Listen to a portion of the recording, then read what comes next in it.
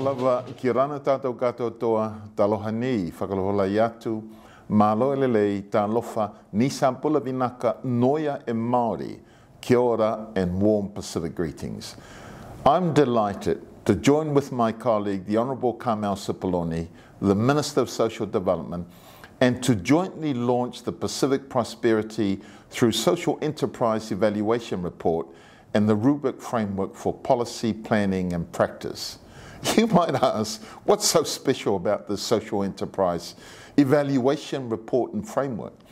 This report contains a body of evidence that shows when government agencies collaborate, invest in and support Pacific initiatives, Pacific people can achieve accelerated transformational change that benefits not only themselves and their families, but also the rest of Aotearoa New Zealand as well.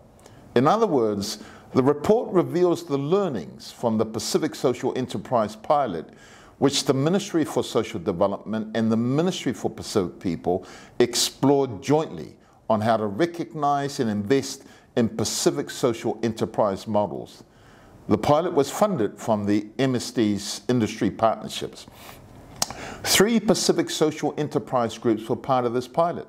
The first was the Cook Islands Development Agency New Zealand, or CDANS, which worked directly with 87 families to implement a number of projects which saw improvements in business and entrepreneurship literacy.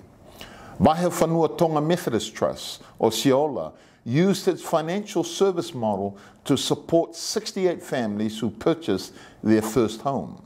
Meanwhile, Faith Cities The Business Factory worked with 2 schools in Auckland to improve business, entrepreneurship and financial literacy skills among young people.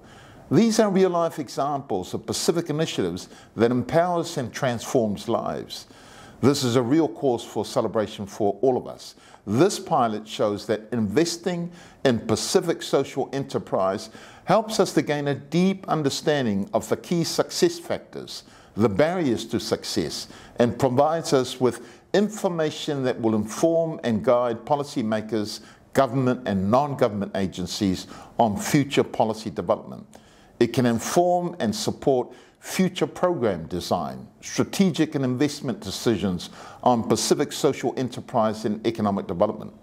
But most importantly, the launch of the Social Enterprise Evaluation Report and Framework puts the strengths and achievements of the 3 Pacific social enterprises in the pilot front and center of this powerful success story. It is an exciting prospect for us to launch a report that highlights Pacific innovation, strengths, resilience, and a powerful narrative about Pacific people's determination to succeed and transform individuals, families, and communities. Kia kaha, everybody. Stay strong. Whamalosi, soifua mai manuia.